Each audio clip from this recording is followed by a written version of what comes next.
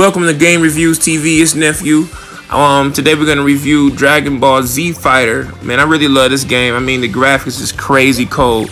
Now, like, I don't know if you played all the other Dragon Balls, like the 700 million other Dragon Ball games that came out. They're all funny. They're fighting. None of them are like open world, which kind of sucks.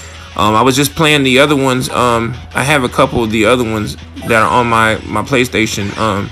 The Budokai or whatever the thing is called. Like, I got a bunch of those ones, but like at the end of the day, this one right here is really cool if you like games like Street Fighter and like if you kind of like that type of flow. I really like the Street Fighter flow, the fighting technique. So this kind of reminds me like a Marvel vs. Capcom with like 3 fighters type thing.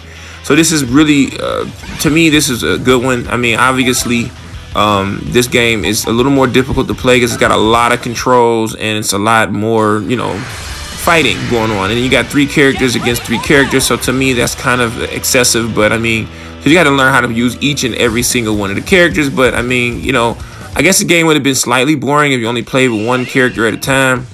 I don't, you know, so like if you only played with like Goku versus just one, I guess it wouldn't have been so fun. But I mean, they do have options where you can do 1 by 1, but the storyline is pretty decent. I mean, to me, it's kind of like, I don't know, they just, you know, made up some crap about, you know, about some wave stealing people's energies and powers and all that kind of crap. They always come up with some type of gimmick to be able to make the game work. But at the end of the day, you unlock characters as you play, and you got a lot of characters from, you know, Dragon Ball to the Dragon Ball Z to the Super. So, you know, I like the fight moves. I like special moves. I just really like the graphics on it, like super anime, look real cartoony.